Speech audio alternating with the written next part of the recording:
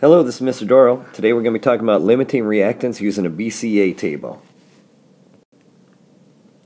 Well, our objective today is to use a BCA table to determine the theoretical amounts of products formed and the amount of excess left over and the limiting reactant. This is going to be a doozy of a problem that I'll be working right here, so you really need to slow it down and follow along with me. Now, if you don't know what a BCA table is, then you might want to check out my video called Stoichiometry BCA, which goes through the basics of a BCA. I'll expect that you already know how to do one right now. So the problem that I'm going to work through right now is just about as detailed as we're going to get on a lot of things we do in chemistry. It has a lot of different calculations in it, and I've given you a balanced chemical equation for silver nitrate reacting with calcium chloride to make calcium nitrate and silver chloride. And we're starting with 20 grams of each of these, and we're going to do some calculations to put them into the BCA table. Our goal is that we want to find out how much of the products are going to be formed. Here are the products right here.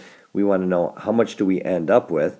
And we also want to know which one of these two is going to run out first. It looks like neither one is going to run out first, or maybe at the same time if you see the grams. But remember, we have to see how the moles react with each other.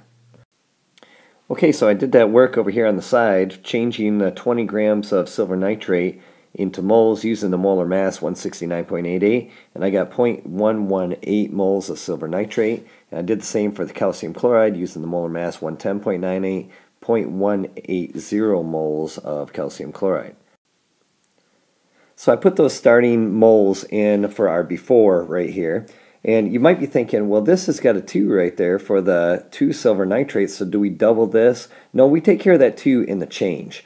And so we start out with 0.180 of calcium chloride, 0.118 of silver nitrate, and of course, before the reaction happens, we don't have any of these. Now the question is, which one of these is going to run out first? And it really has to do with the coefficients of the ratio. So you see the ratios say it takes 2 of these silver nitrates for every one of these. Now maybe you can figure that out in your head and say, oh, I can see right now which one's going to run out first. Great. But sometimes you might be wrong. So we're just going to pick one, and sometimes you can't tell. So you just got to pick one. That's what we're going to do. We're going to pick one, and we're going to try it out. So the one I want to try out is this one. Let's say that the calcium chloride was the limiting reactant. The limiting reactant means the one that is going to run out. So if I put minus 0.180, that means I've used it all up. Then over here, I can find out how much silver nitrate that it would take to use that up. So to do that, I could start with this 0.180. That's what I had over here for my calcium chloride.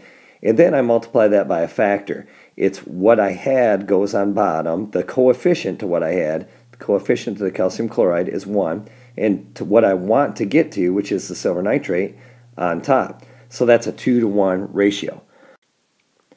So when I multiply these, I find out that the change in this would be negative 0.360. Uh-oh, problem. We don't have 3.60 or 0.360 moles that we can use. So what that is saying is that we don't have enough of this to react all of this.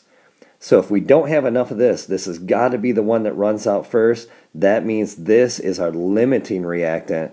This one's going to be the reactant that's in excess. So let's see, maybe, oh good, I can get rid of those. So now I know this then. I know that this is the one that's going to run out, so 0.0118.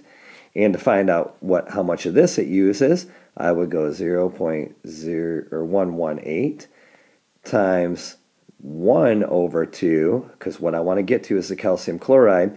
So it's really taking half of that. So that is going to be 0.059 on there.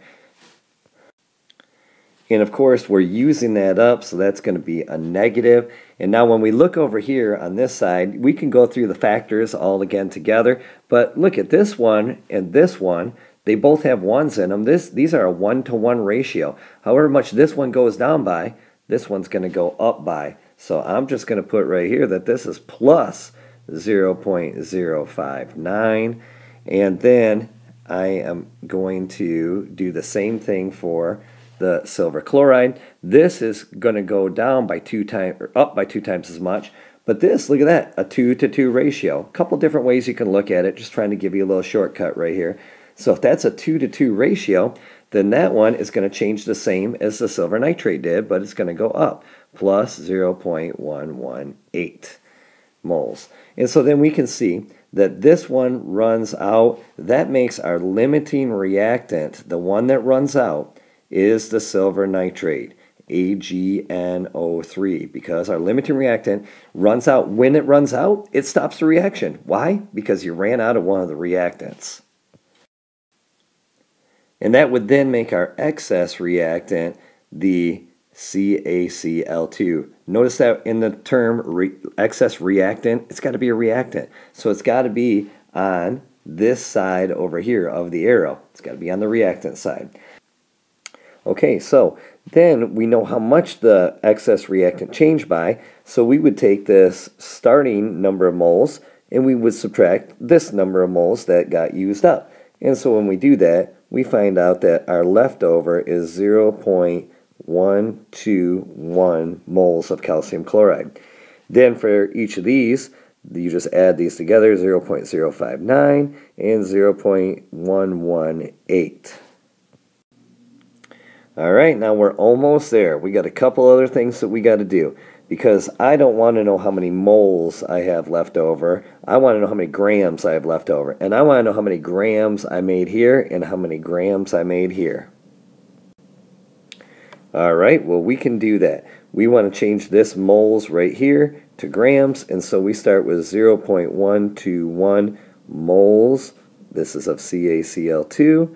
And so then we put 1 mole on the bottom is 110.98 from the periodic table, grams, and we get 13.4 grams of CaCl2 left over. So that's our excess. Then we can do that same thing for the calcium nitrate and the silver chloride and change those over to grams. Okay, so I took the liberty of go ahead and working all those out. And I did add an extra 0 right here because really should have had one more sig fig on this one. So the 5.0590. Use the molar mass for calcium nitrate. I got 9.68 grams. And for the silver chloride, 143.32 was the molar mass, 16.9 grams. Now, one more interesting thing about this is if you add all these up, our two products and our leftover reactant, the total of that, when you add them up, is 39.98, and if you report it in the correct number of sig figs, it ends up being 40.0 grams total that's left over, which interestingly enough is the same as our mass that we started out with, and really it always should be because of the law of conservation of mass. Mass is not created nor destroyed, it's just rearranged.